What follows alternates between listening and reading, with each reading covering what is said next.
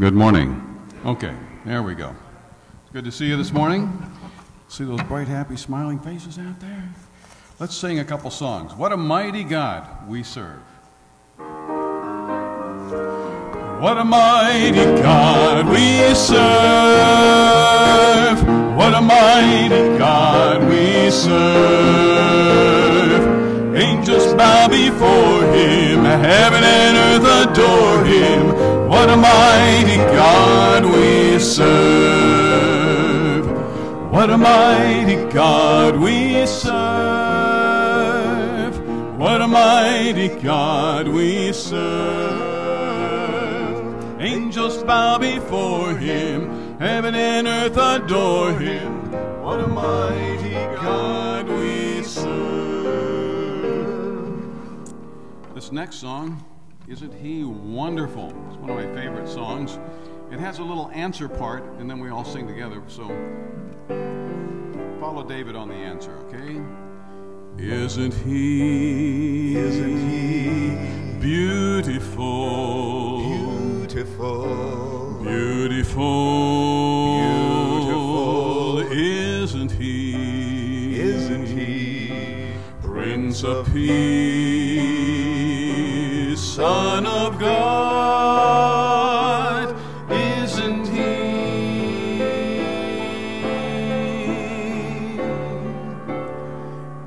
he? Isn't he wonderful? Wonderful. Wonderful. Isn't he? Counselor, Almighty God, isn't he? Isn't he? Isn't he?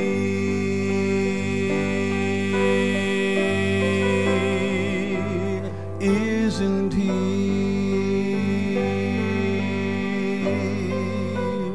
One more time. Isn't he? Beautiful? Beautiful. Isn't he? Son of God. Son of God. Isn't he?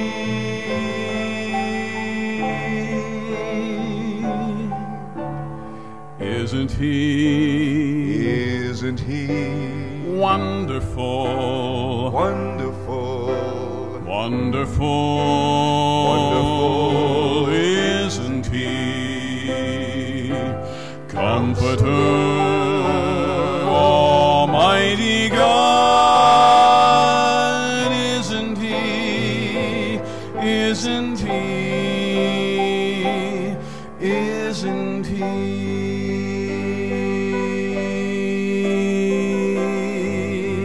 Isn't he?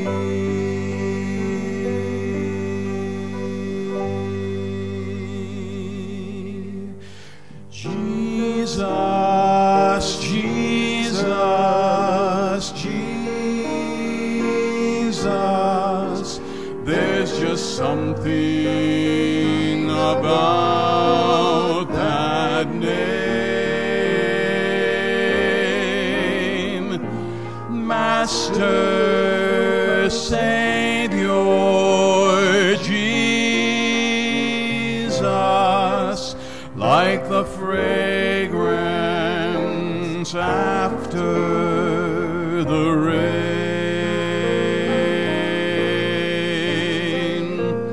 Jesus, Jesus, Jesus,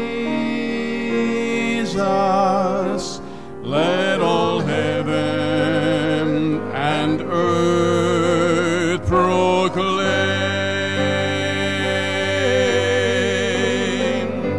Kings and kingdoms will all pass away, but there's something about that name. Jesus, Jesus, Jesus, there's just something about that name.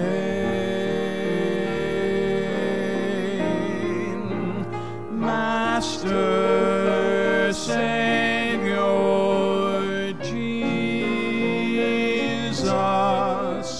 like the fragrance after the rain.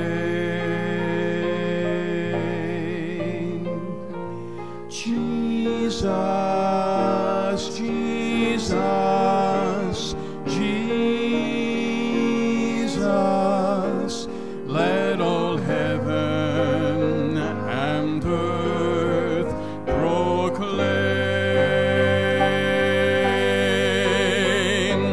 Kings and kingdoms will all pass away, but there's something about that name.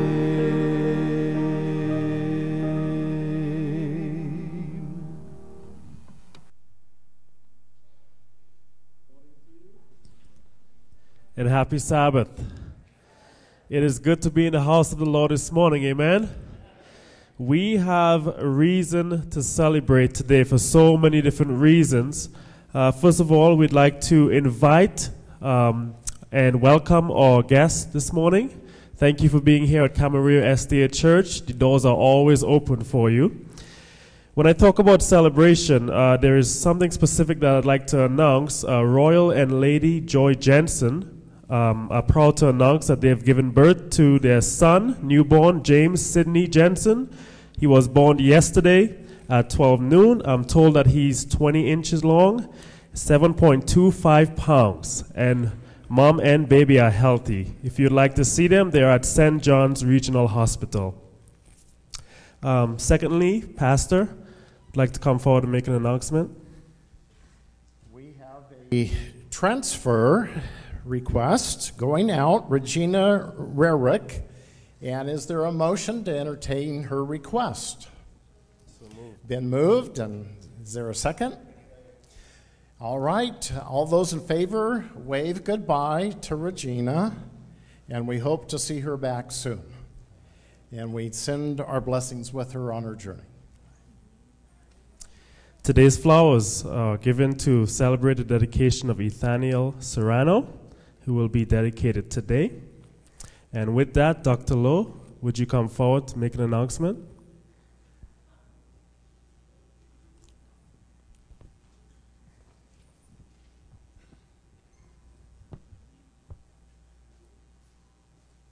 This is good. What am I supposed to be announcing? All of this stuff. All of this stuff? Oh, yeah. This and that. Oh, no, I don't think so. Oh, okay. okay. All health related. All health related. Okay, well, tomorrow, for those who didn't make the information session last Sunday, we are starting this coming Sunday night, 8-week session, hourly sessions from 6 to 7 p.m. on emotional eating. It's going to be a great series, and it's going to be facilitated by a bunch of our members here, Ann Curry and Christine Kozlowski and Lisa Dickinson, and with help from Courtney Crook. So it's going to be a great group. It's a group format. They have excellent information. So if you've ever been on a diet and failed, if you think you eat when it's good, when you eat when it's bad, when you're sad, when you're mad, this is the class for you, which is about 80% of the people here. So please make yourself available to do that program. The cost is $40 for the 8 weeks. That covers the cost of the materials that you'll receive. So it'll be a great event, and I hope that you'll maybe know people who could use the program. It'll be very helpful. The other event that will be coming up in February, about a month from now, February 23rd, will be Healthy Taste of Ventura. And we are off to a much better start. At this time last year when we did the Healthy Taste of Ventura, we had about 30 people signed up, and we ended up having almost 200 come. Well, this year, right now, we have 114 or 15 and counting signed up, and we hope to fill this place and have this place packed by a month from now. So you'll be seeing advertisements online and also in the county newspaper in regards to that event. So I think that's all I've got. Okay, thanks. Thank you, Dr. Lowe. If you'd look in your church bulletins, you would see that there was an event, Marine Corps Jazz Band, that was originally scheduled for next Thursday, the 30th, at Newbury Park Academy. That has been postponed, and we will let you know when it would happen again. The other thing I would like to announce is that there is a very important church leadership meeting on Sabbath, February 8th. All church leaders are invited to attend. It's very important. And please bring food. Don't forget that. We have an announcement from the social committee, so I'd like to call Mariana up.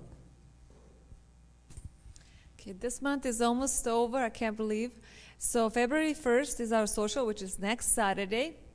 And we would love to encourage all of you to be part of this. This is a chance for you to come and just hang out with your family and have a great time, but mainly bring soup. This will be like a little cook-off, and we'll have judges. We're still looking for somebody who wants to be a judge. And if you're not participating and you can't come, but you like to make a soup, you can still do that too, that we can enter you into a contest. And we're doing a little bit of like a Western theme, so if you'd like to dress up more like that type of outfit, it'll be great. Looking forward to it, and hope you join. Thank you. Sister Tammy Mitchell has an announcement as well. Real quick, put on your calendars, I don't believe it's in here yet, but there will be information coming February 22nd. Sabbath, Children's Church. Those of you that have been around a while know I used to stand up here for that. I'm actually kind of excited. We're going to do it a couple times here this spring and see how it goes. It's for ages 4 and above. The kids will come in here first for announcements, and that's when we'll dismiss them to go on over there. Younger kids are welcome, but we ask that a parent come with them because we do have crafts and things like that. And those of you that were my staff before, if you'd like to come help, some of the same cast of characters will be there from before. It's going to be a good time. Look for information to come. Thanks. Thank you. Roy Brascia has an announcement. Good to see you too. A report on our typhoon project that we've got going on. You see the container in the parking lot of the church. I just got a letter yesterday from the Philippines, from the head of the educational department on the island of Leyte, and it took me 2 months to get this because there's still no electricity, there's no phones. It's very difficult to get this. I'm not quite sure how she got to me, but she did. And she left a message, and she said 90% of the school facilities have been damaged, and the schools are not functioning normally. She said the magnitude of the damage will take years for the schools to be restored. And unless help comes from other sources, restoration and rehabilitation is impossible at this moment. We built a dorm over there in this last year, and we hired professional contractors to go out and do the work on that dorm. We paid them $6 a day. So the income over there is just not there to support what needs to happen. Remax Olson right now is running a full-page ad to try to get clothes and donations to help us. Remax Gold Coast has also joined us. Fidelity National Title has joined us. One agent, Ruben, has been going door to door, delivering hundreds of the flyers to all the people. We're getting a good response in Thousand Oaks. We just, Sharon with the Oxnard School is just now ordering a container, so we'll have a container in Oxnard, Camarillo, Newbury Park with the school there. Thank you, Sheldon.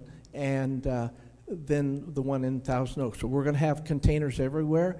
I'm really encouraging the members here to send that flyer to all their friends and to encourage them to clean up their closets and their garages and help us fill those bins. We do have the money, thanks to a large supporter of Prime Realty, gave us several $1,000s to send these used clothes over to those people that have nothing. Thank you, Roy. Let's continue to pray for the people of the Philippines and all the efforts that go into that, and also pray for our church family. There are several health concerns and other concerns that are listed in your bulletin. And with that being said, let's bow our heads for prayer. Heavenly Father, we just want to thank you right now for bringing us here today. Thank you for your Sabbath. Thank you for your people and the wonderful people they are. We pray right now, first of all, for the people of the Philippines. We ask that you would continue to be with them, to comfort them. Help us to do all that we can to help them as well, Lord. Shower your Holy Spirit upon them and help things to go better. Pray for this church family, Lord, and the leadership of this church.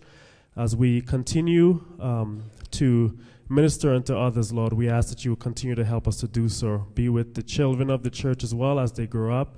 Help us to continue to teach them the right way, and continue to bless us in all the efforts that we do, in all the ministries that happen in this church, Lord. Bless us as well. Thank you for your worship today, and we ask that we would just put everything aside and just to focus on you. Thank you for so many things that you have done. In your name we pray. Amen.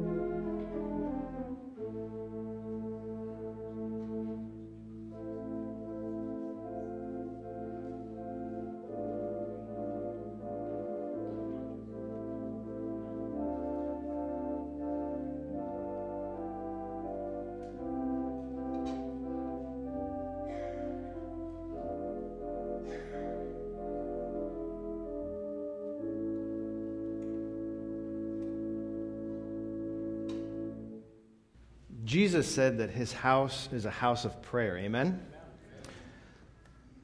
Last week, Pastor Dennis instituted a new part of the service. We're in the beginning of church. The congregation, God's children, start the worship service in prayer together. This week, I'd ask that we do something a little bit different. As many of you as possible, when we pray together, can you pair up in twos? And if it's not possible, if there's an odd number, of course, make it work. I understand that maybe Madison has something to share. If she's not ready, it's okay. It's all right. But this week has been filled with many good things in our church family, I know, and maybe there's more requests, but we had something to share with you. Hello, everybody. Is this on? Mm-hmm. I'm going to sit down just because my blood pressure likes to drop sometimes when I stand up for too long.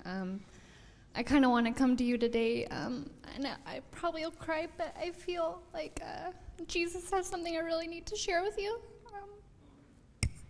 You know me as probably a shy girl, and that's fine, I never understood what it was to truly be loved, and I didn't feel like when I came in here that I deserved to truly be loved, and for you guys to just, share things with me, to pray for me, to just talk to me.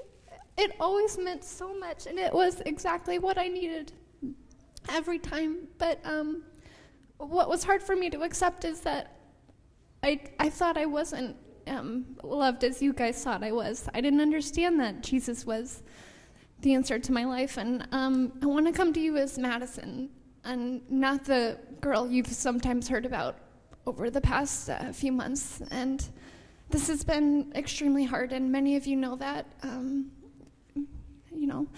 And so I feel that I must share that Jesus has really put it on my heart, and I want to tell you that I finally understand what it is to be accepted by Jesus. And as an 18-year-old girl, you don't want to believe that there's a possibility you may die and you may not see the rest of your life. And I'm so nervous right now. I'm sorry. I don't like talking in front of crowds, but I feel like Jesus just really wants me to say this to you guys. And I just want to tell you guys that I really like to be here, and it's because of all of you and the feeling that Jesus gives me when I'm here. And I had to realize that I may die if I didn't understand that.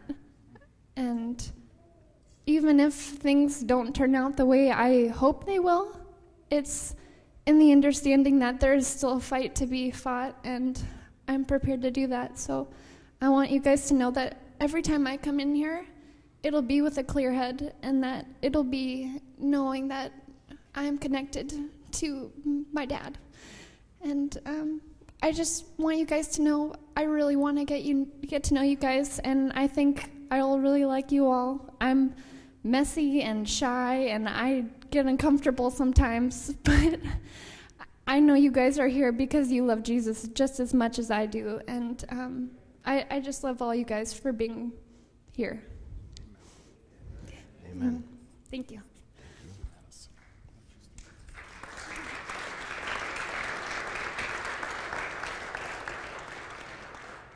Thank you so much for blessing us, for what you shared. Some of you may know that the Adventist Media Center is headed towards a chapter, as you might call it, in its life, one that is going to be closing. And there's people in our church that are our friends, our family, that are going to be affected by it. And we've been praying for them, and I hope that you have too. But if this is the first time you've heard it, your family needs you. All the ministries, of course, need your prayers, but especially your church family here too that's going to be affected by it. In your bulletins, you see the requests for prayers of healing and other things. So at this moment, for as many of you that can, let's kneel together, pair up with at least one other person, 3 if you need to. And I'm going to start with prayer, and and Pastor Dennis, can you close? And we're going to give you time to pray alone and with each other in between, all right? Let's kneel together.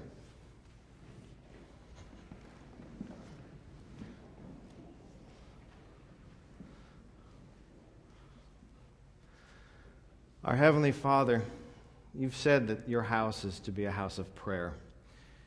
And we want to start this year off by pursuing your words, Lord. We're your children, and we want to enter a new dynamic with you as a family. We want to experience what you mean by prayer. So, Father, I ask just now that your Spirit would bless each and every one of our hearts, our minds, as we open ourselves up to you and with our brothers and sisters, Lord, in prayer. Bless this church, Lord. You see what you've called us to do. We want to do that, Lord. And we ask through prayer that you inspire us and bless us to do your work. Hear your people, Lord, just now.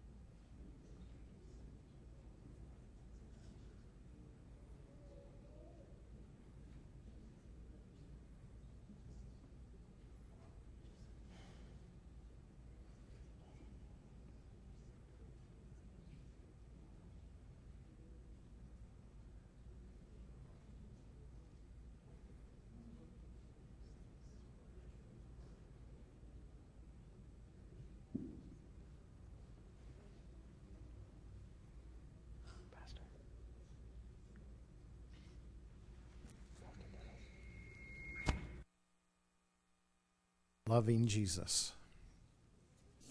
What a privilege it is to come to you as a church family, lifting up our requests to you, our praises to you, letting you know the song that's on our heart.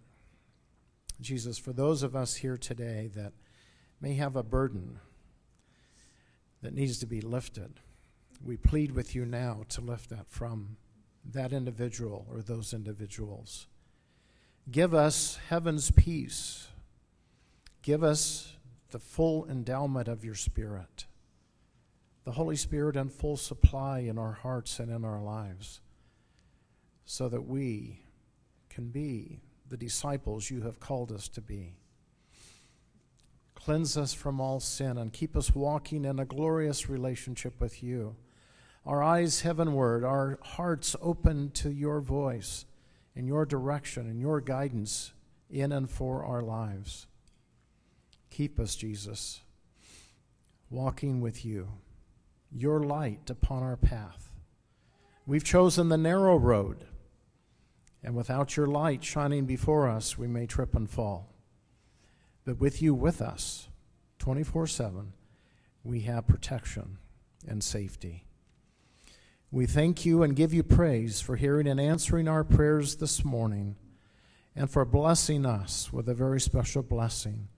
May every part of our service today and this next week be just incredible as your Holy Spirit guides us, leads us, retools us, re-equips us for a fabulous discipleship experience with you. Again, we say thank you for hearing and answering our prayers. In the wonderful name of Jesus, amen.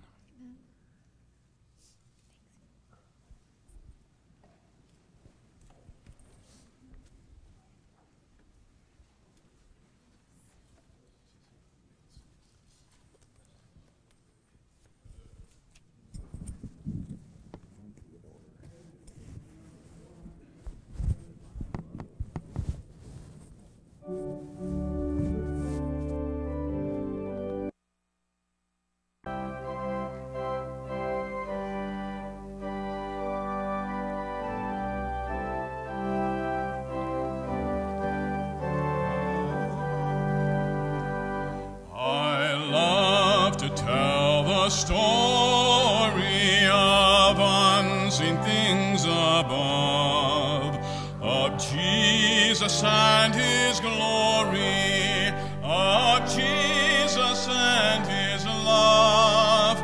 I love to tell the story because I know 'tis true. It satisfies my longing as nothing else can do. I love to tell the story, 'twill be my theme in glory, to tell the old story of Jesus and his love.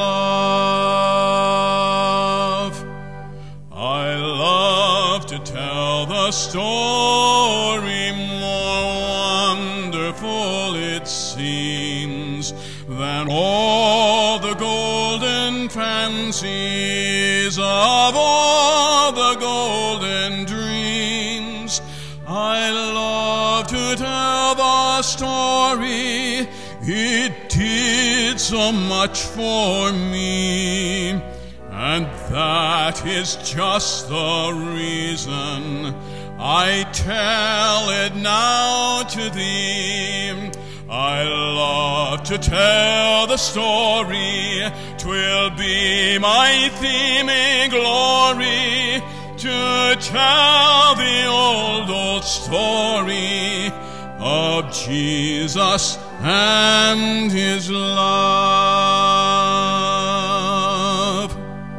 I love to tell the story, 'tis pleasant to repeat what seems each time I tell it more wonderfully sweet.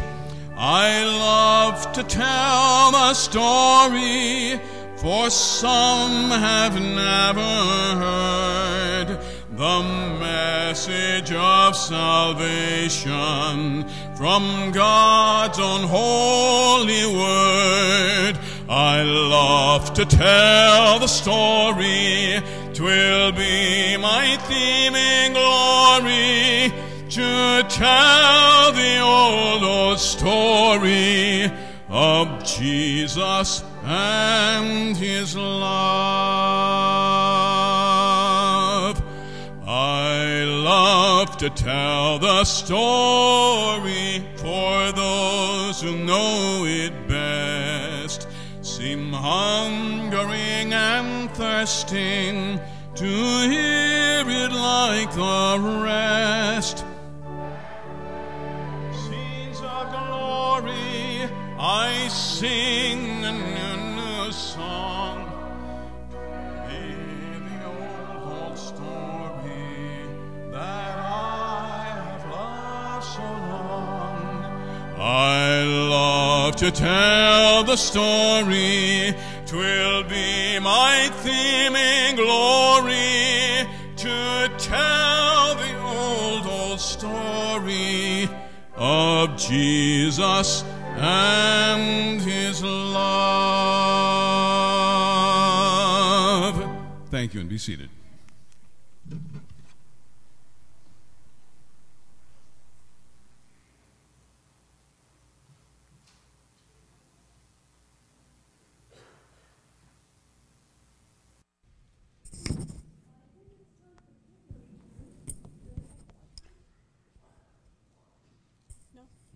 Okay, I will need this table over here. If all the children would like to come up for a story, I have one to share with you. Yeah, that's good.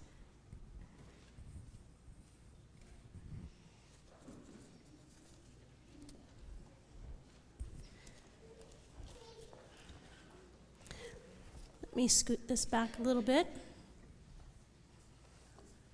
I have a story. Shanna, can you hold this for me, please? And I didn't get this put together here, so let me do that quickly here. How many of you can tell me what this is? a tongue. See that tongue there? And do you see those designs here on the tongue? Could anybody tell me what those are? They're taste buds. We have our taste buds here. Did you know that the average person has 10,000 taste buds? And they're replaced every 2 weeks.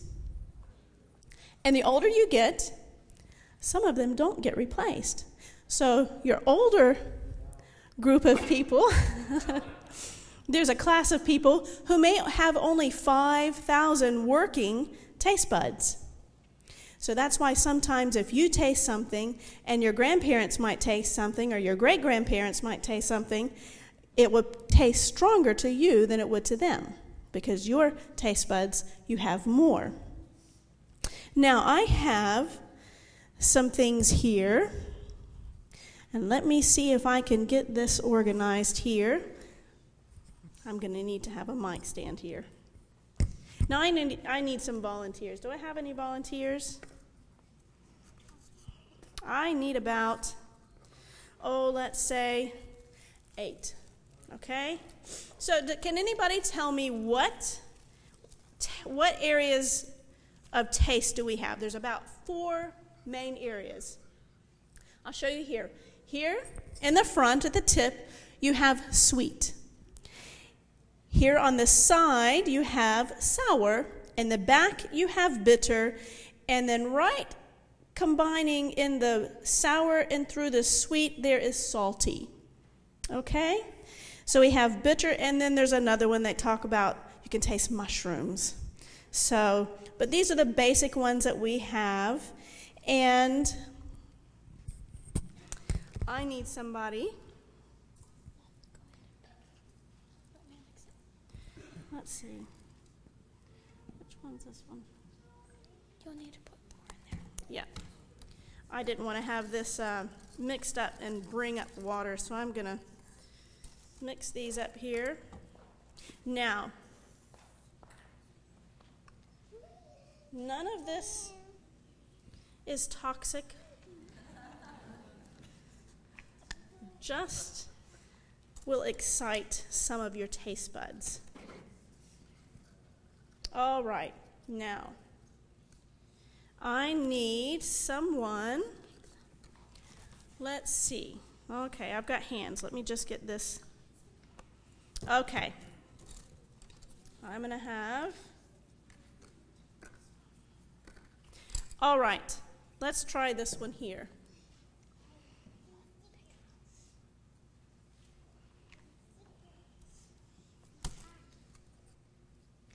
All right, I need,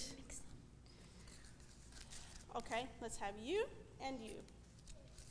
Now, I want you to put this on your tongue, and I'm going to have you, if you can stick your tongue out, I'm going to put it all the way in the back. So let me put it all the way in the back. Now, can you tell me what that tastes like? Nothing.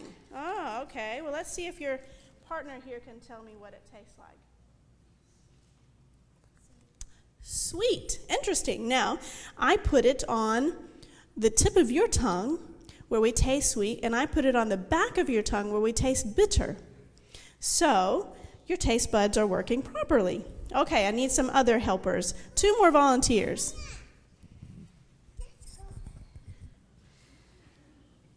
Okay, you in the pink stripe and the little boy behind you. And the red, yep, you. Okay. Now, I'm going to put, if you can stick your tongue out, and I'm going to put it there. Now tell me what that tastes like.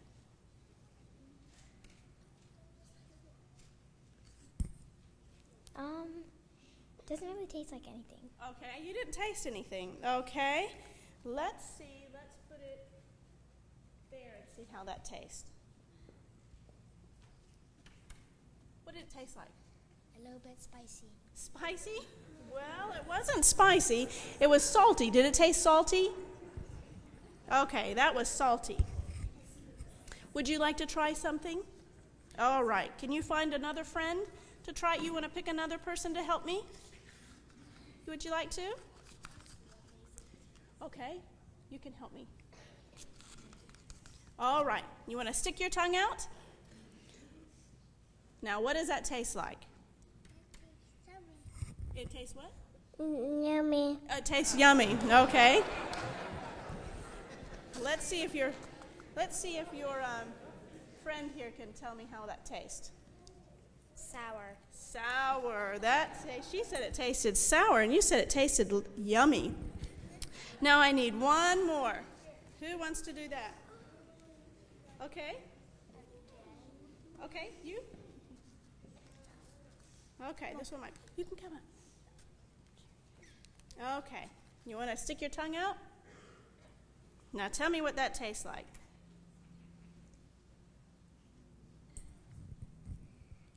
Nothing. Doesn't taste like anything. Okay, let's see. I don't know how strong this one's going to be. You want to stick your tongue out? Let's all the way in the back. Bitter. Bitter. That was bitter. Okay. So you see, our tongues were created with a very, very delicate balance. As you can see, there's all these taste buds, a very delicate balance.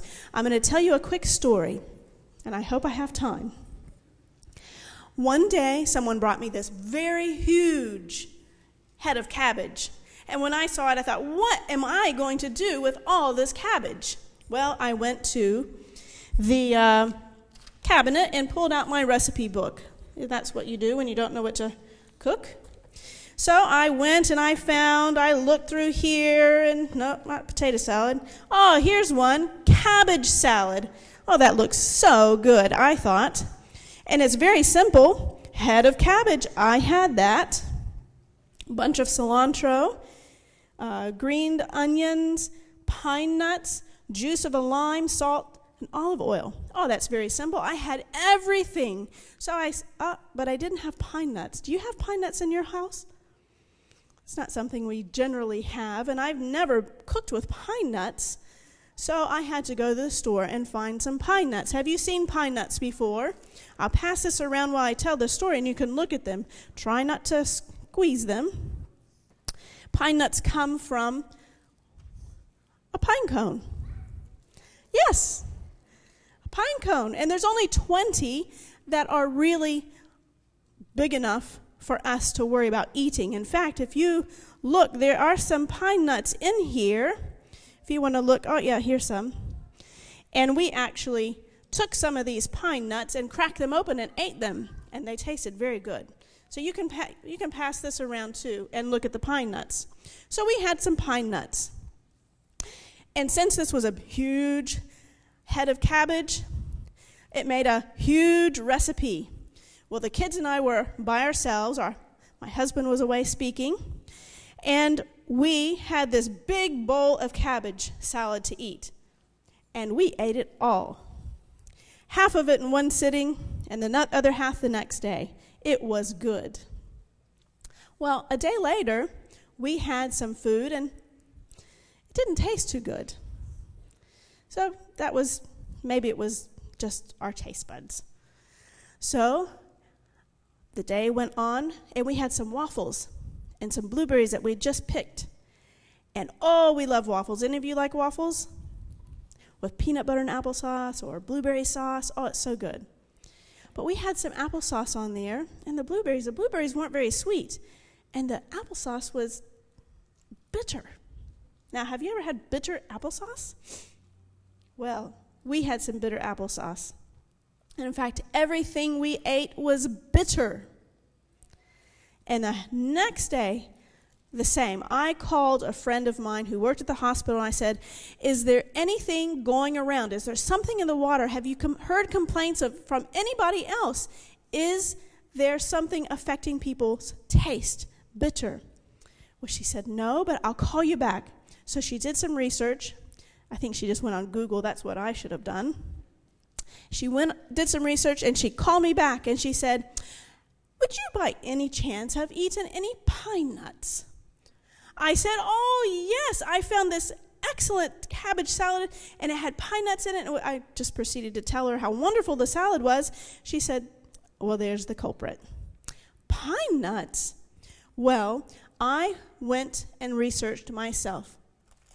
Pine nuts, if you get the wrong kind of pine nuts, like I said, there's 20 species of pine nuts, and there are a few species of pine nuts that are not edible. And I'll tell you, they come from other parts of the country. One is from China. And we actually got the pine nuts that came from China. And what will happen, it's a medical phrase, metallogusia. It's a metallic bitter taste. Your taste buds are masked so they're only bitter. All you taste is bitter. Now, how long is it that until your taste buds are replaced? 2 weeks. This is a temporary condition, and it can last from 1 to 4 weeks. In Korea, they have a pine nut oil, and they say it's a good appetite suppressor. And I can believe that, because we were hungry, and we saw strawberries and blueberries and something else that might look good. And you eat it, and it tasted so bitter. You just didn't want to eat. The water tasted bitter. My daughter even went to the cabinet and pulled out some sugar, and the sugar tasted bitter. Everything was bitter. Well, do you know what? When God created this world, He created this world with a very delicate balance. But something came and destroyed that delicate balance. Do you know what that was? Anybody know what that was? Sin. Sin came and destroyed that delicate balance. And Jesus gave His life. He came down here to this earth to live and die because He loved us so much. When that sin entered the world, what was the result? Eternal death. But Jesus came and gave us an opportunity to have eternal life. The delicate balance will be restored. And the delicate balance can be restored in our lives every day.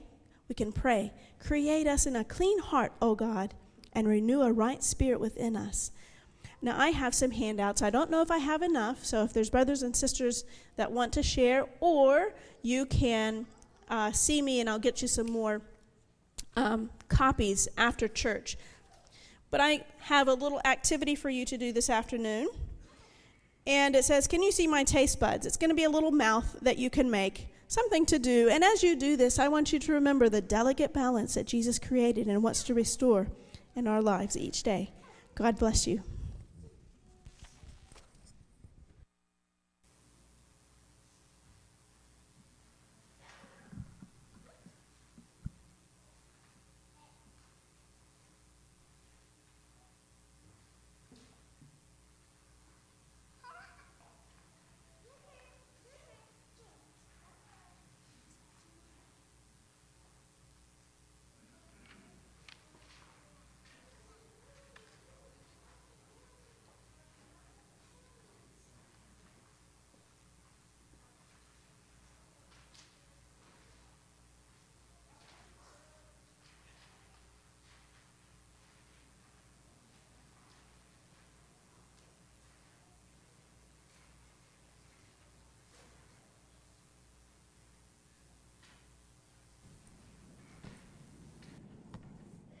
Well, did you all learn something new about pine nuts? Well, I think we need a strong transition to something really sweet. How about you? Are we ready for that? Well, I'm going to invite Vladimir and Dulcie and their family to come up and join me, along with Ethaniel. What an exciting day this is. It's so much fun to add new children to our church family. Can you say amen? Come on up. Got to get you in the spotlight up here. Wow. And look at that hair. I think I was 6 before I had that much hair. But he is a handsome young man and just really special. You know, I was thinking this morning of why we picked this week to do the dedication. And if you were paying attention to the adult lesson this week, it was on children and God's plan for his children, and that's to bless them and not to harm them. I'm used to having both hands available, so this is really awkward, but we'll see if we can get through it, okay? And Ethaniel, keep that smile, okay? Well, Vladimir and Dulcie, we've been looking forward to this. And God has entrusted the two of you with an awesome gift. Ethaniel's name has been written on the palm of God's hand. And I can see God every once in a while just thinking, how's Ethaniel doing today? But yours is written there too. And so it's a family affair. Now he sees the three of you, and he's saying, I've got to watch out. I've got to protect Ethaniel today. I've got to take care of mom and dad. You see, Ethaniel, though, is dependent upon you to teach him how to respect and love God and to learn God's plan for his life. You see, God formed him first in his image and then yours. Ethaniel has not only your DNA, but God's as well. Given this tremendous responsibility, I urge you to stay closely connected to Jesus. As you awaken each day, I put pray here in capital P-R-A-Y, for the power of the Holy Spirit to plan your day for you and for Ethaniel so that you all walk in the protective care and power of Jesus. Teach Ethaniel to understand and obey the commandments of God. This will protect him and prepare him for the journey he has ahead. And this is God's plan for his families. He talks about it in Deuteronomy 6 through 9, where he says, and you, mom and dad, must think constantly about these commandments, the 10 commandments I'm giving you today. This was Moses talking to all the children of Israel. You must teach them to your children and talk about them when you are at home or out for a walk, at bedtime, and the first thing in the morning. Tie them on your finger and wear them on your forehead. And write them on the doorposts of your home. Now, Grandma and Grandpas, that's your job too. So we all have aunts and uncles and all the family members. And a bigger family, right? So it's your job to become so close to Jesus that you are forever in Jesus' saving grace and power. You will need all of his power to give you the heavenly wisdom to teach and train Ethaniel to love God with all of his heart, mind, and soul. Solomon wrote in Proverbs 22:6, train up a child in the way that he should go, and when he is old, he will not depart from it. This is an admonition that every set of parents must remember and follow. The good news is you're never alone. When you invite Jesus into your home, with that beginning of the opening of your eyes in the morning, and you invite him there to dwell in your heart and in your lives, he's with you always.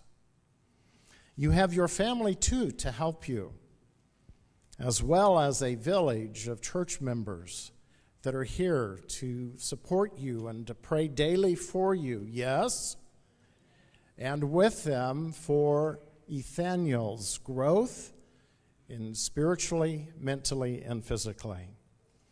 So may God richly bless you, Vladimir and Dulcie, on this journey. It's going to be fun. It's going to be challenging. There's going to be days when you say, will he ever stop crying? But they will pass. And you will remember, not those days, but you'll remember all of those joy-filled days when he blessed you beyond your imagination. Our desire is that you pray daily for the power and grace of Jesus to be with you and to guide you and to protect Ethaniel.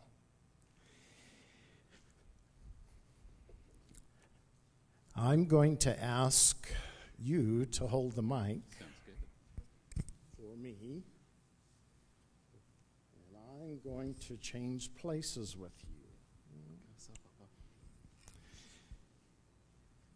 Dulcie, come close.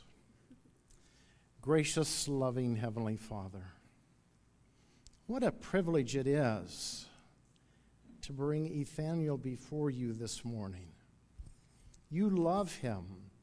You have plans for him.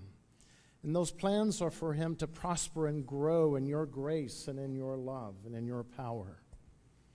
Protect him always and forever.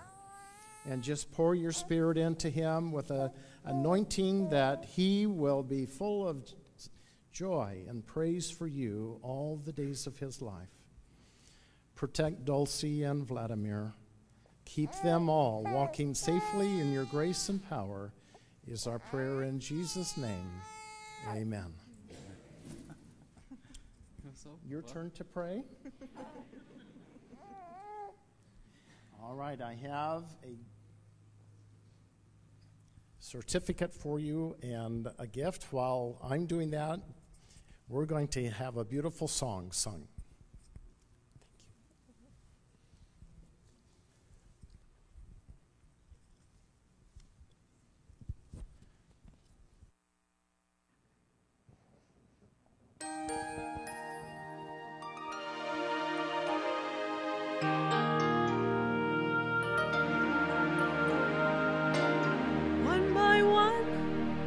Jesse's sons stood before the prophet. Their father knew a king would soon be found. When each one passed, except the last, no one thought to call him, for surely he would never wear a crown. But when others see a shepherd boy, God may see a king. And even though your life seems filled with ordinary things, in just one moment he can touch you, and everything will change. When others see a shepherd boy, God may see a king.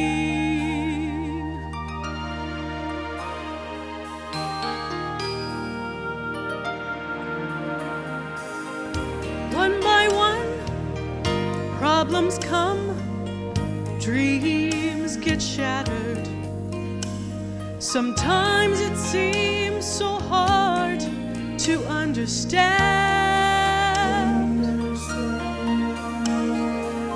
But things like chance and circumstance, they don't really matter. Our Father holds tomorrow in his hands. And when others see a shepherd boy, God may see a king. And even though your life seems filled with ordinary things, in just one moment he can touch you, and everything will change. When others see a shepherd boy, God may see a king. Well, he wasn't the oldest, he wasn't the strongest that stood upon that day, yet the giant fell and nations trembled bold when they stood in his way. And when others see a shepherd boy, God may see a king. And even though your life seems filled with ordinary things, in just one moment he can touch you, and everything will change. When others see a shepherd boy, God may see a king. God may see a king.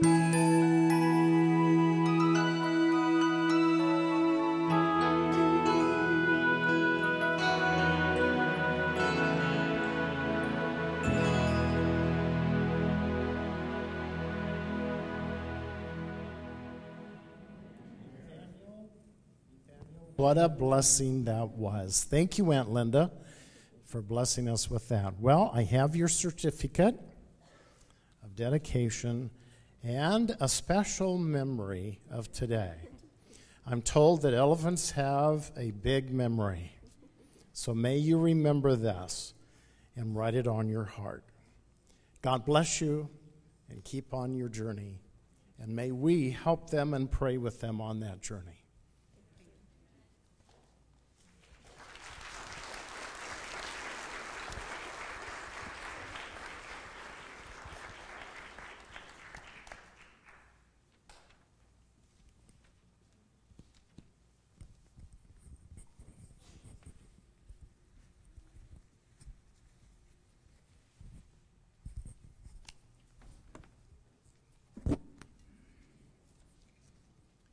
Good morning, everybody.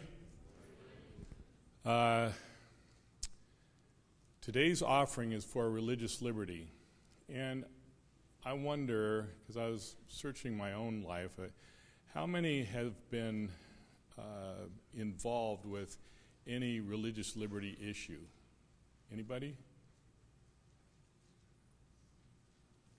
One person.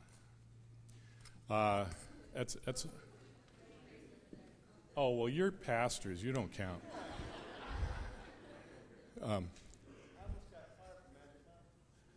You almost got fired from Magic Mountain. Every week I had to come in and tell them, I'm a Seventh Adventist. And But did you lose your job? After 9 months, they made it a little too difficult to stay. So, Oh, they did. yeah. Oh, Magic Mountain? Tactics. Oh, that's a bummer.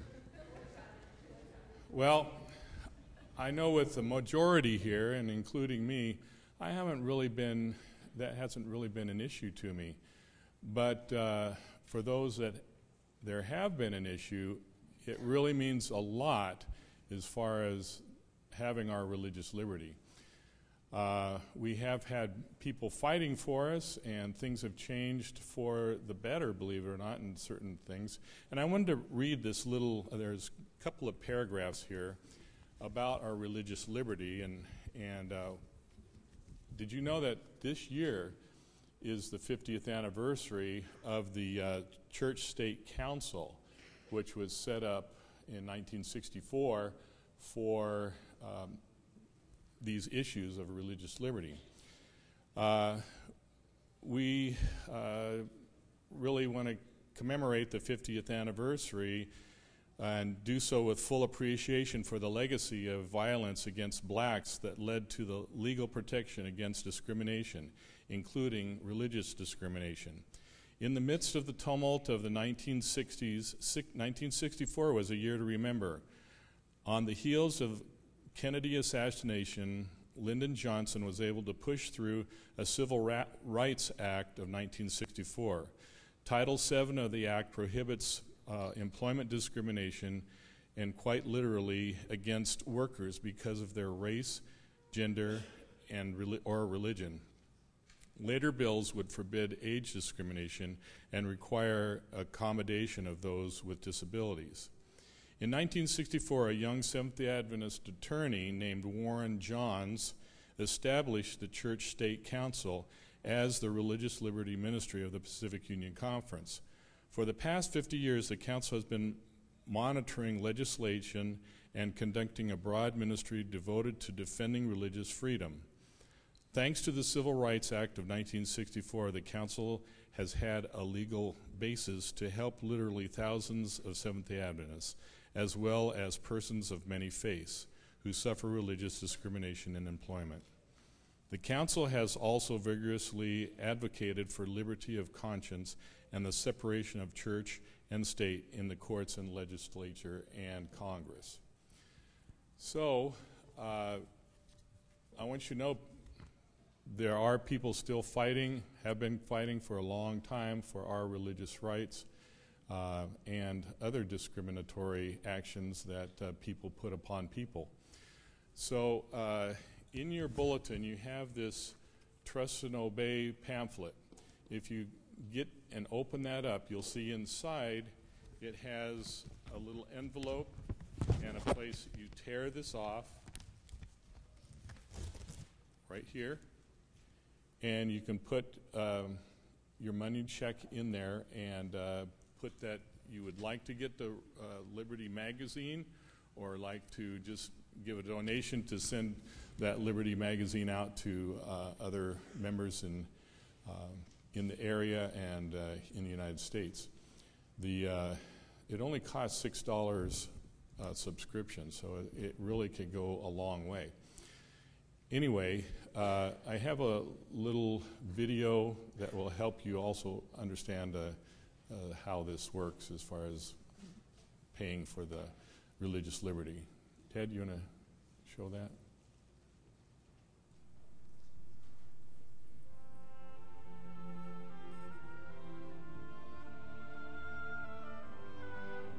You can become involved right now in defending religious freedom through your Religious Liberty offering. First, check your church bulletin. You should find a Religious Liberty brochure with a freedom bond attached. Tear off the bond and fill out all the information, including your church and conference. Enclose your offering in the freedom bond envelope and place the envelope in the offering plate. Make sure you indicate whether or not you want to receive Liberty magazine. For every $6 in offering that you give, one subscription of Liberty magazine can be sent to a prominent thought leader. If you have friends or know of a particular leader in your community who should be receiving Liberty magazine, please submit that name and address to your local church Religious Liberty leader. Thank you for your generous support. Okay, will the ushers please stand for prayer? Our Father in heaven, we thank you for this day. We thank you for all the liberty you have given us that we kind of take for granted. Other people in other countries have indicated that they're praying for us because we have the liberty and we don't take it serious, whereas other countries have persecution with this liberty, not having this liberty. We ask you to bless us, bless our endeavors to keep a freedom that we enjoy so much in our country. We ask you to be with us, and may our offerings swell to meet your needs. In Jesus' name, amen.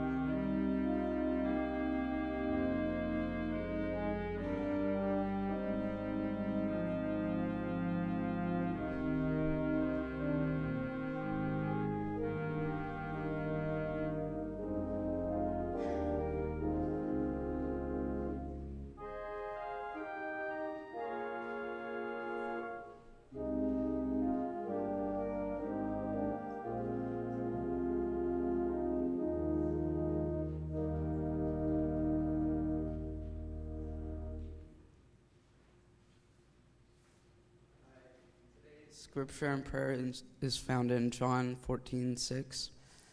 Jesus said to him, "I am the way, the truth, and the life. No one comes to the Father except through me." Let's pray. Dear Heavenly Father, thank you for this Sabbath, and please help us to remember that you are the way, the truth, and the life. And please help everyone who needs sickness or who needs help with their sicknesses and illnesses. And please help our church, and please help all the schools. And thank you for everyone and everything. Amen.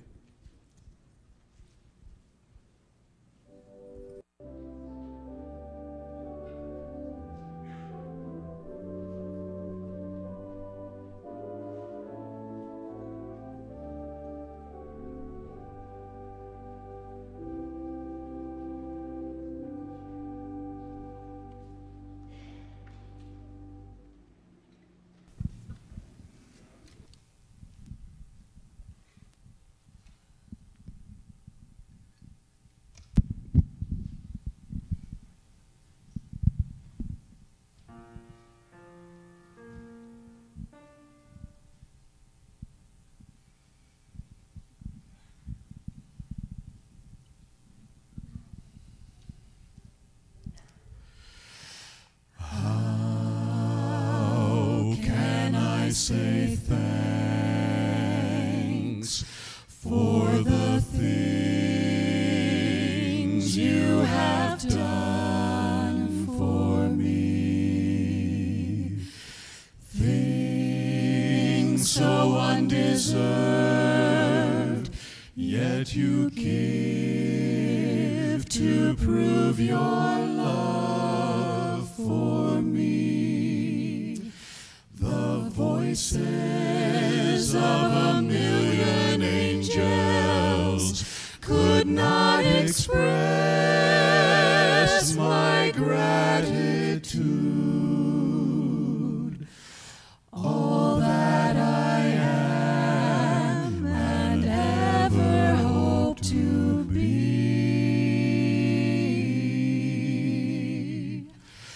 I owe it all to thee. To God be the glory. To God be the glory.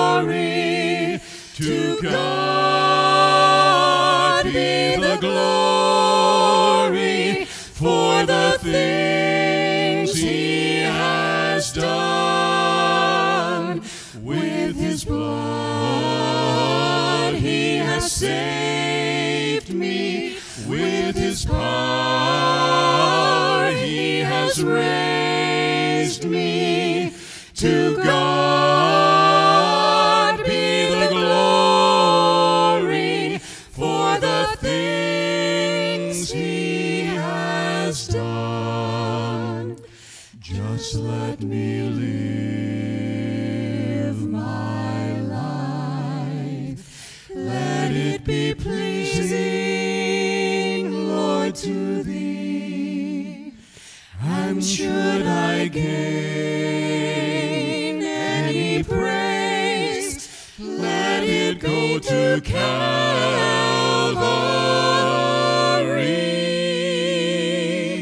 With his blood he has saved me. With his power he has raised me.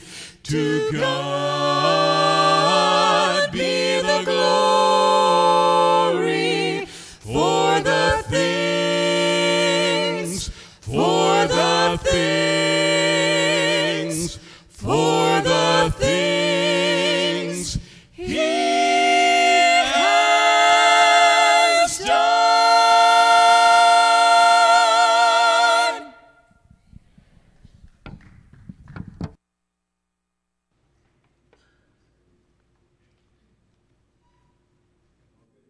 Afternoon, church family. That was beautiful. Amen? Have no fear. I have no plan to accomplish my hour-and-a-half diatribe on you. I will be merciful. I think I can get you out of here in a decent time. But we can still see you. It's okay. What you have before you is the miracle of adolescent animation. Oh, good, it's up. Before I do anything, let me test this. Oh, good, it even goes in reverse.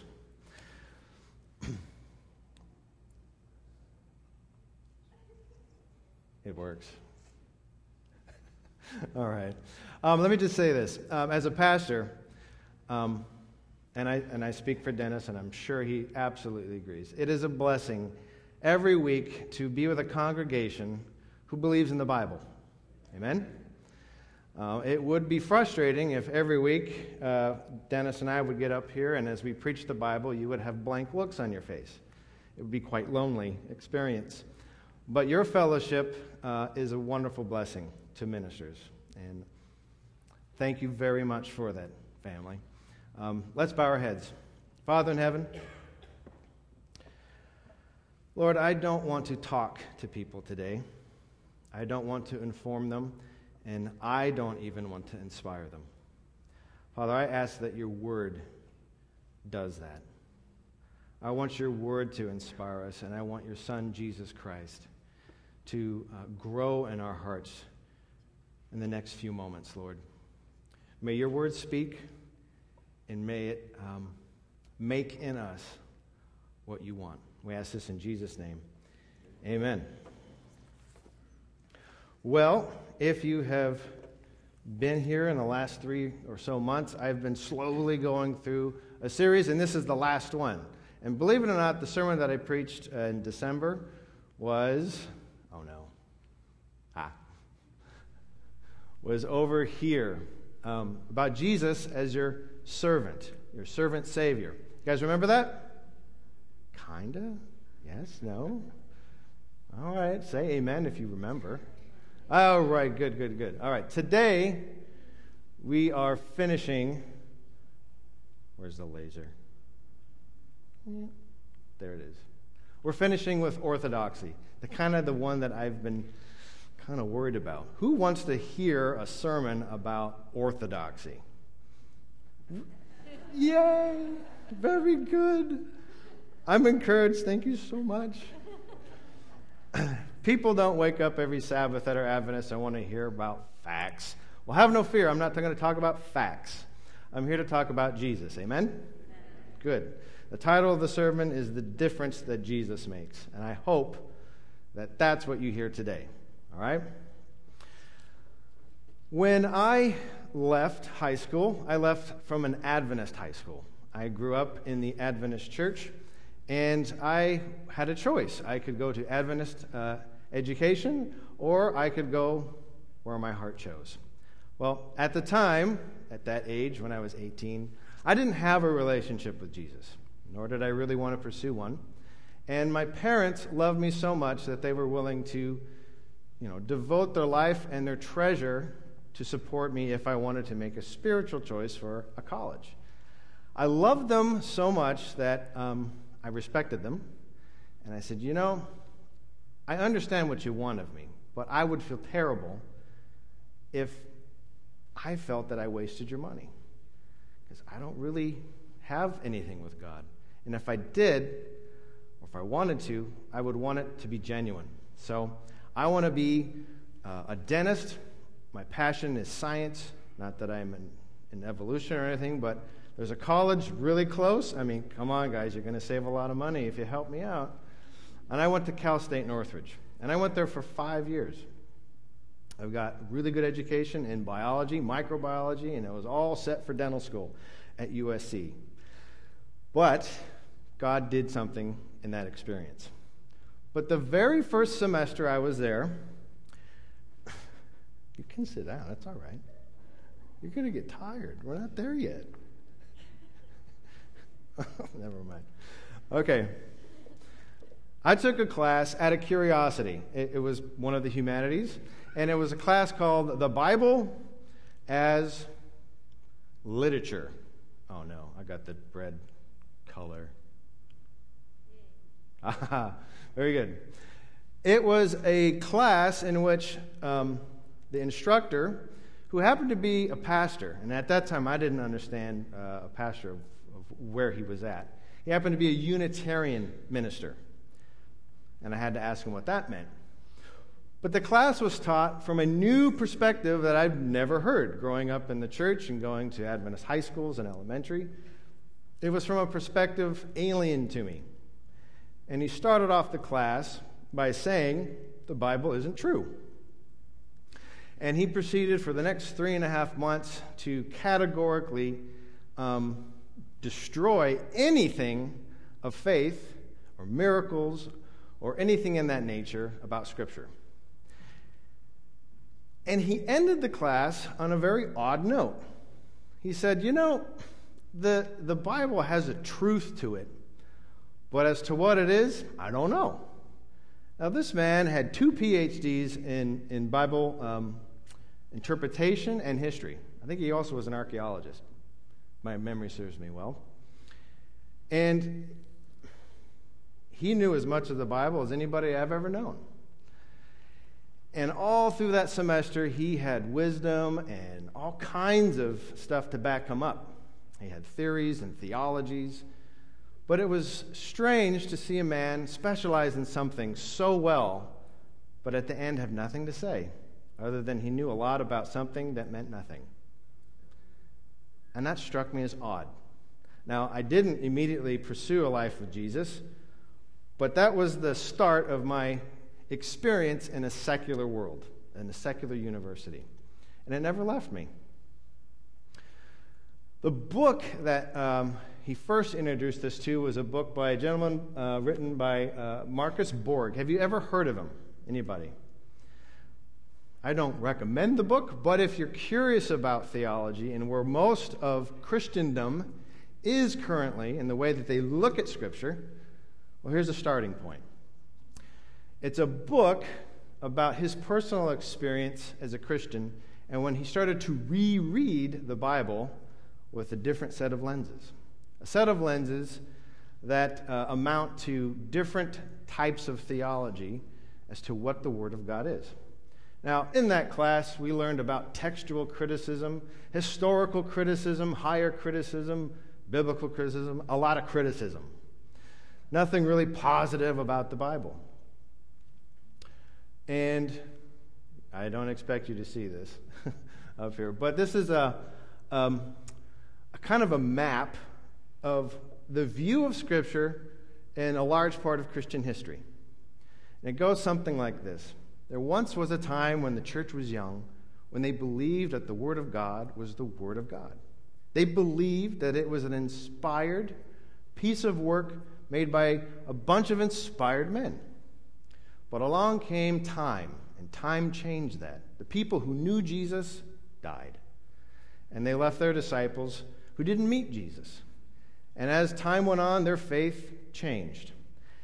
And what that meant was their faith in the Scripture changed as well. Now, I'm not going to use the whole afternoon to explain this to you.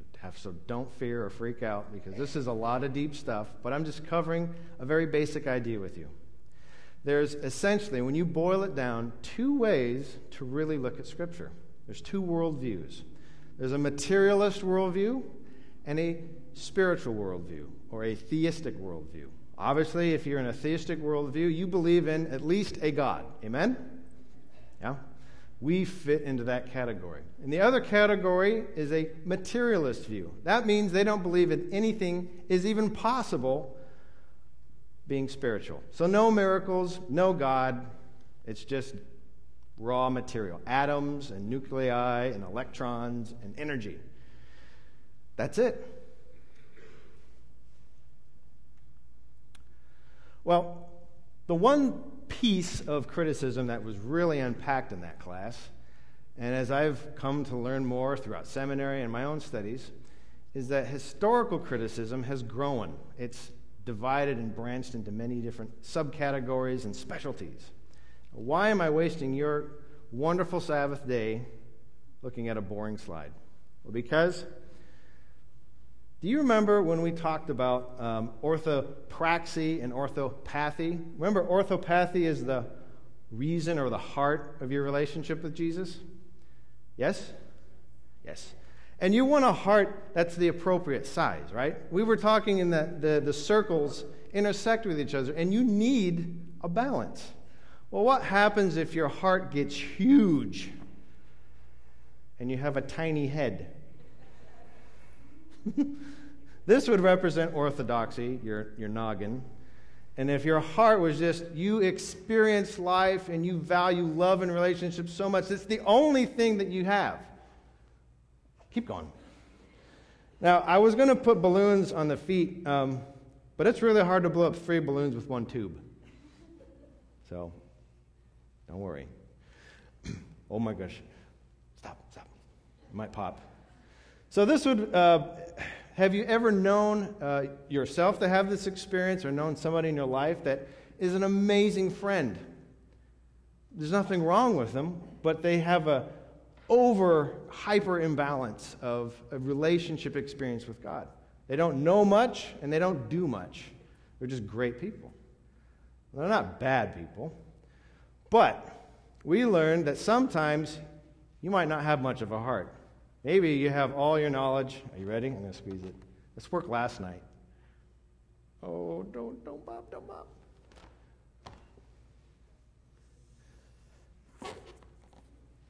Don't grab me. Oh, come on. All right, let it go. Let it go more. Oh, man. More. He's laughing. More. It worked so well last night. Isn't that the way it is? Okay. No.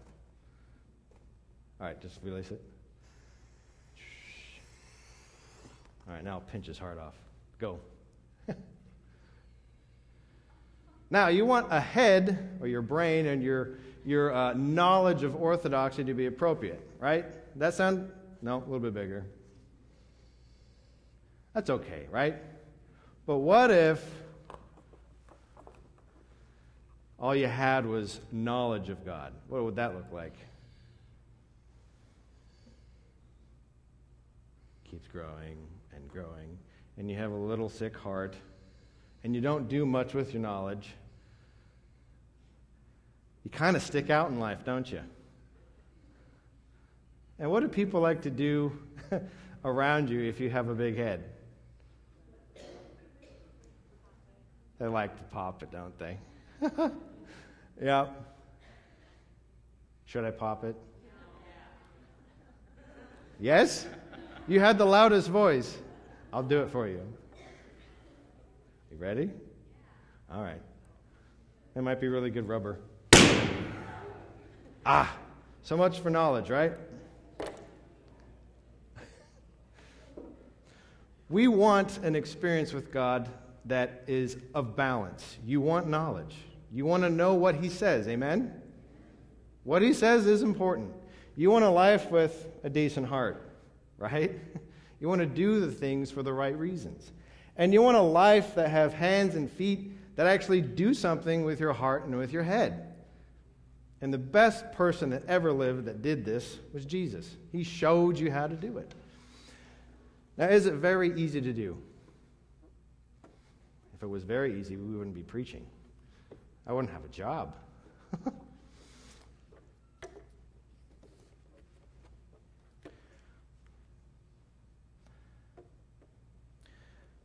Last March, a colleague of Dennis and I in this conference was relieved of duty.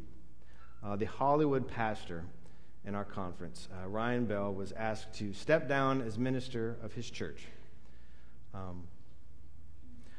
I don't want to use this time to make fun of him or bash him or demean him in any way.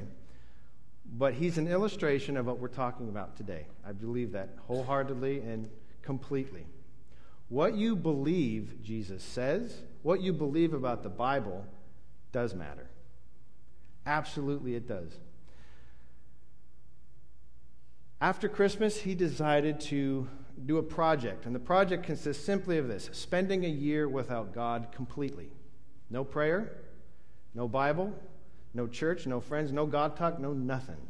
He wants to blog his experience of being an atheist, if you will. When he announced this on his blog site and on Huffington Post, etc., he had two positions, one at Fuller and another, I could be wrong, it might have been Claremont, or was it Claremont? Right. They promptly released him as well, because what he effectively did was deny Jesus Christ. He says he doesn't believe in him anymore. He believes in the Jesus of Nazareth, but not Jesus Christ. So he was relieved of his duties at two other positions and made more blogs about it. And I don't know if you've been following it or not, but an atheist community has gathered around him. So he was without a source of income, and the atheist community decided to do fundraisers, and in one day they raised $19,000 to support his endeavor to run away from God. Now, people in my family and other colleagues are baffled. How could a man who served God 19 years faithfully do that? Some people say, oh, he's going through a midlife crisis, it's this, it's that, it's so forth. I don't believe any particular crisis could make any minister do the things that he's specifically doing. I go back to that first semester at Cal State University Northridge, and I remember what was taught. What was taught was a worldview. What was taught was systems of looking at Scripture. Powerful systems. In fact, these systems are the most influential, not just outside of the church. Friends, they're the most powerful systems inside church, inside Christendom itself. I don't want to teach you these systems. I want to inform you of them. Does that make sense? We live in a world that teaches you that what you believe really doesn't matter. Everything's kind of relative. There's many paths, there's many journeys you can take to God. Does that sound familiar with you? Have you heard these things before? I don't want to say amen, but I've heard of it. Or raise your hands. It's out there. It's real. Some have noticed in some of his dialogue about being upset that he was relieved of duty at universities and that he felt that he was wronged for being fired. People were baffled. How could you possibly be mad for being fired from a Christian university when you denied Christ? That's just not rational. Well, if you didn't know, it is rational. It's rational if you have a particular worldview and if you utilize certain theology. When you look at the Bible through a materialist lens, when you look at the Bible as not being spiritual or inspired Word of God, you view it as a work of just humans. It's a piece of anthropological history. You could be an expert in history, right? And that's what I first was exposed to when I was 18 years old at Cal State Northridge. This man was a double expert, 2 PhDs in the Bible. He knew more about it than I probably do now. But what he thought the Bible was, his starting point determined everything about what he could teach. He didn't believe in God, period. He didn't believe, furthermore, that the world could possibly be made by anything, no matter how much time was taken. He didn't believe a God could become a man. He didn't believe that a death of a God could provide salvation for you or I. What he did like were the ideas of Jesus. He liked Jesus of Nazareth, the man. Go back. So this quest of his was started by a question posed to him by a fellow colleague in ministry, a pastor. And it goes something like this. She was asked by somebody in her congregation or a friend, what difference does God make in our lives? And she couldn't really answer. And Ryan was at a stage in his life that he was struggling to give an answer as well. Well, I asked our youth in our church, what difference does God make? And guess what? Would you be happy to know that they had answers? Yeah, good. And good answers. And here's kind of what they discussed. This is what your youth said about God or Jesus making a difference in your life. They talked about the context. God, Jesus, gives you a context for your life. He gives you reasons for life, reasons for living. He gives you a moral framework. He gives you a worldview.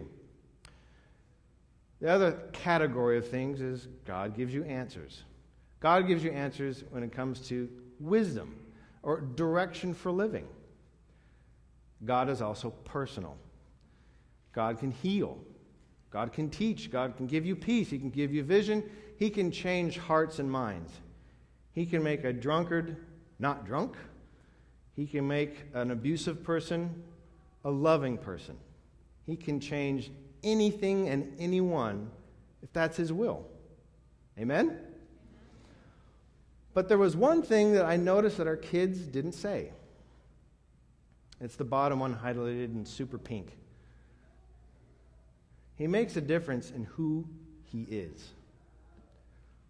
Let me follow that up. Oh no. Jesus is the truth.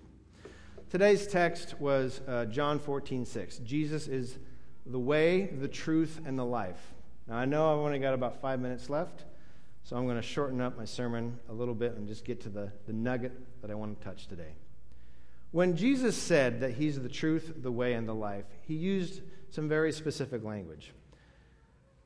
How many of you know from your English class in high school what the article is? You remember that? I didn't get an A+ in English, I'll confess. I probably left high school not remembering what that was. But there was somebody in the class today, in the youth class, I think it was Liz, right? She knew. She's like, it's the. Absolutely. The. When Jesus spoke the way, the truth, the life, he used the definite article, meaning it meant nothing else. When he said, I am the way, that meant I'm the way. There is no other types of ways. There's other kinds of ways. There's not a choice of ways you have to pick from. I'm the way. He says, I'm the truth. He never said that I'm one of the truths or I'm a truth. If he would have wanted to communicate that, guess what? He would have said it. He said, I'm the truth. And when he said, I'm the life, he didn't say I'm a kind of life, I'm a style of life, I'm an idea, I'm an aspiration. He didn't do that. Jesus meant his words. He said, I am the life, period. We live in a world that doesn't like those three statements from Jesus. The world hates to hear he's the way. It hates to hear that he's the life. It especially hates that he says that he is the truth.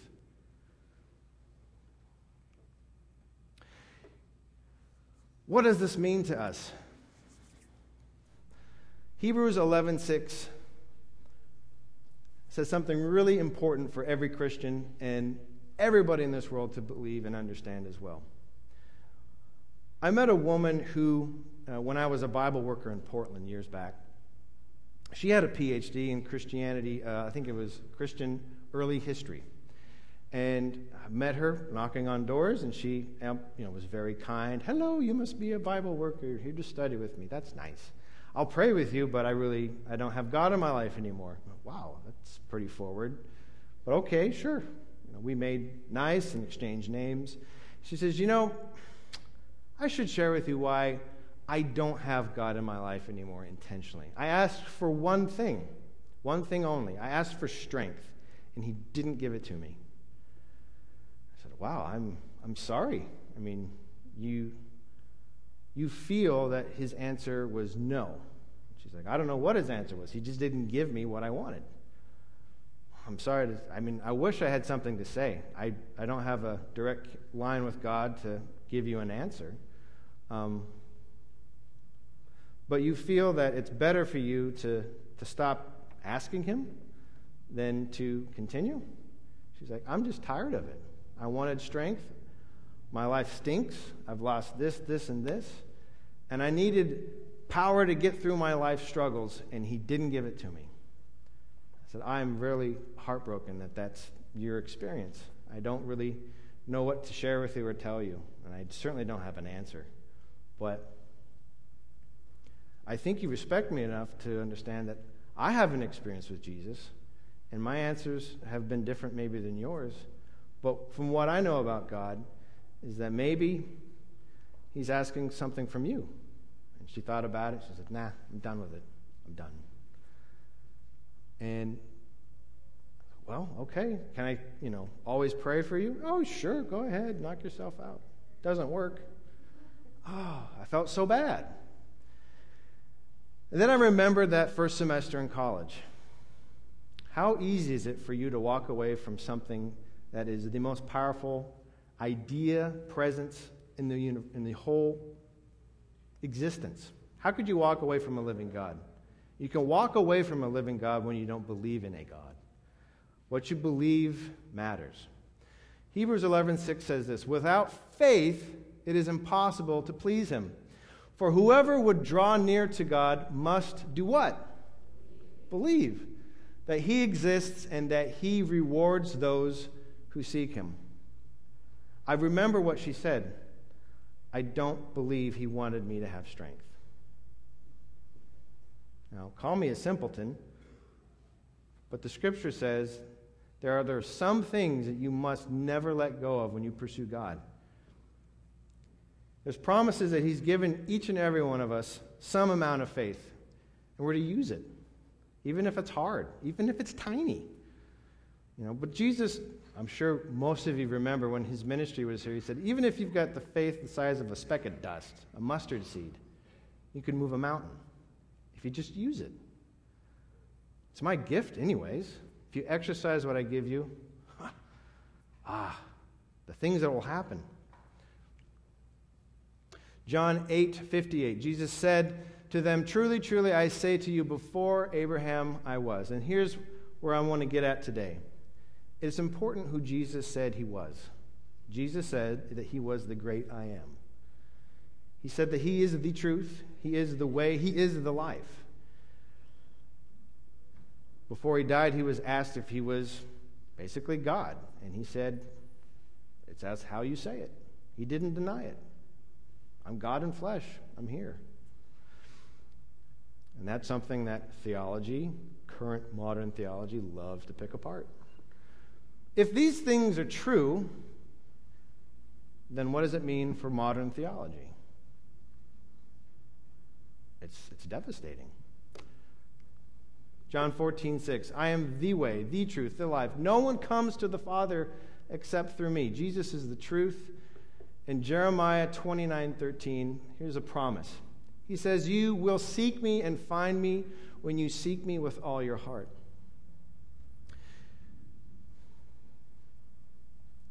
I hope that you'll have space in your prayer life for Ryan. And I know that he understands this. There's many people praying for him and love him and call him friend. But there's a lot of Ryans out there, and there's a lot of Ryans still in our church. A lot of people have an experience with Jesus in our church that is just kind of a head knowledge and know a lot. There's some people that, frankly, do a lot. And maybe there's some people that don't have a lot of experience doing stuff, or what they know about Jesus is limited. Maybe they have great love and passion in life. There's a lot of us, in fact, most of us, don't have a balance of what Jesus shows we can have with him.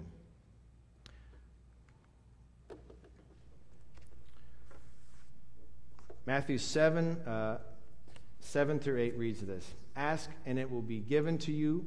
Seek and you will find. Knock, it will be open to you. For everyone who asks receives, and the one who seeks finds. And the one who knocks, it will be open. Jesus asks you to to call him out on what he says.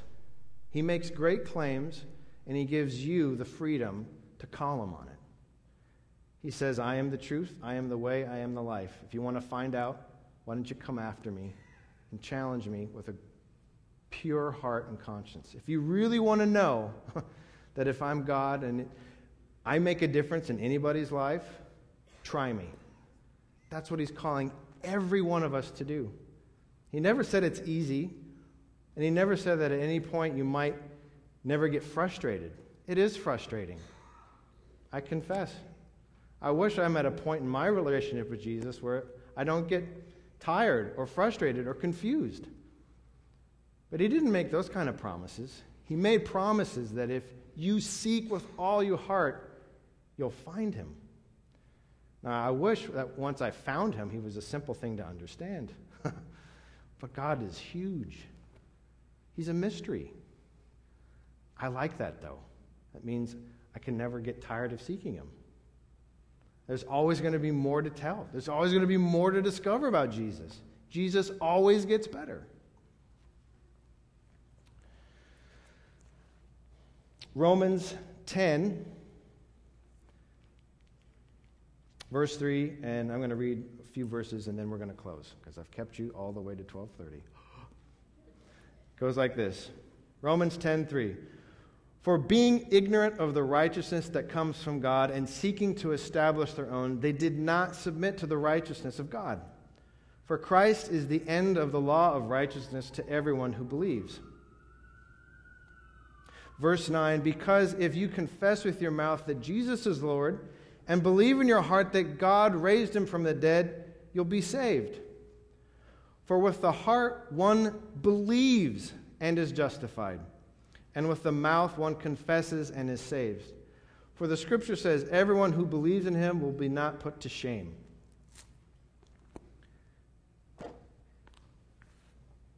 I like to remind myself of that last text at least once a week.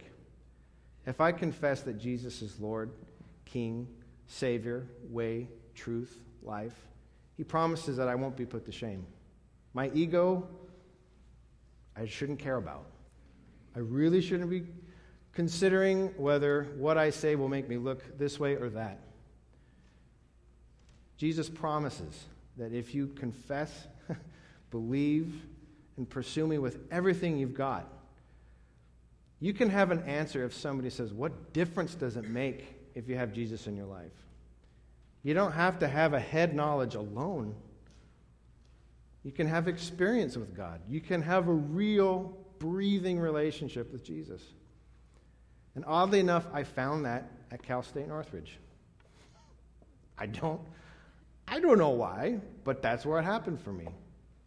I have a suspicion, though. I have a suspicion that I had a lot of family praying for me. And I did. I had a mom, I had a dad, I had a grandma, I had a grandpa, I had uncles, I had aunts, all praying for me because they knew the life I was pursuing and why. What I want to ask of this church in closing as we pray, after we have closing music, of course, is that I hope that you have a renewed zeal for who Jesus is. I hope that you are not ashamed to believe that he's the way, the truth, and the life, and the only one, as a matter of fact. I hope that you believe that your prayers count. And I hope that you believe Jesus every moment is on the edge of his seat, waiting for you to ask that he becomes real in somebody else's life. That's what he wants his church to do. If there's anything he wants you and I to do faithfully, pray for someone else to know Jesus, to experience Jesus. It happens when we ask. It happens when you believe. It happens when you believe Jesus is the living God. What you believe about Jesus does affect the difference he will make in your life and in other people's lives. if you believe that he is God, if you believe that he was God incarnate, the Son of God, Jesus Christ, think of all the powerful promises and things that he's waiting to do for you if you just exercise a little bit of what he's given you.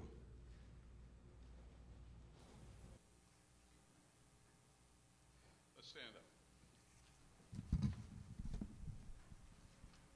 That's hymn number 183. 183. I will sing of Jesus' love.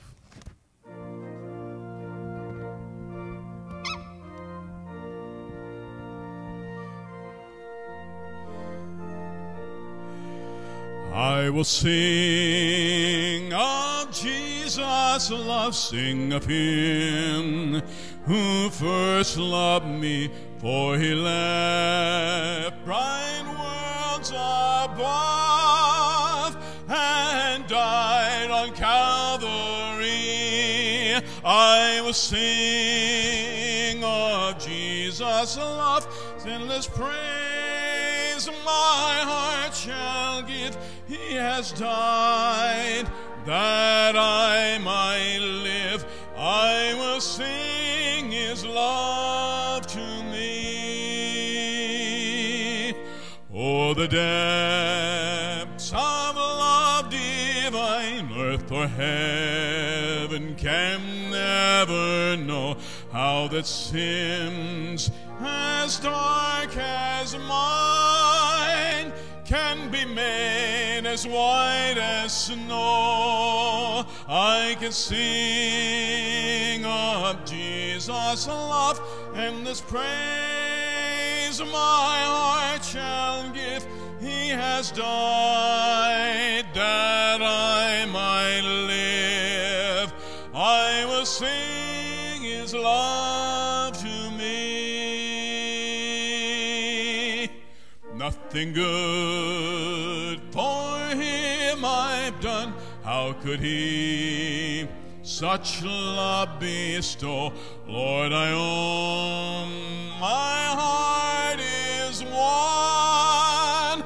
Help me now my love to show. I will sing of Jesus' love, endless praise my heart shall give. He has died that I might live.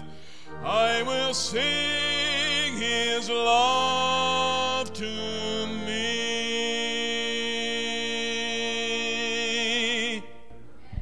Heavenly Father, we thank you for sending your Son to be explicitly clear. He is the way, the truth, and the life, no exceptions. Lord, we also thank you for the faith that you've given each and every one of us. Our request, Lord, is twofold. Lord, we want to live not just the rest of this week, but I pray that the rest of our lives that we never, ever, ever forget who you are. What you said about yourself makes a difference. And what we believe and what you said also makes a difference. So, Father, help our unbelief, grow our faith. And second, may we always be faithful in prayer for those that we love and are around, but also, Lord, for those who we don't know and who don't know you. Help this church to be a praying church for everybody that we can influence. Lord, we have friends and family members who don't know you. Lord, I ask that you help each and every one of us to pursue a balanced life with you. May we have good orthodoxy. May we have the right heart. And may we have the right means to do it too. Help us to pursue life, Lord, that you make our hands the right size, our heart the right size, and also our heads. And we ask this in Jesus' name. Amen.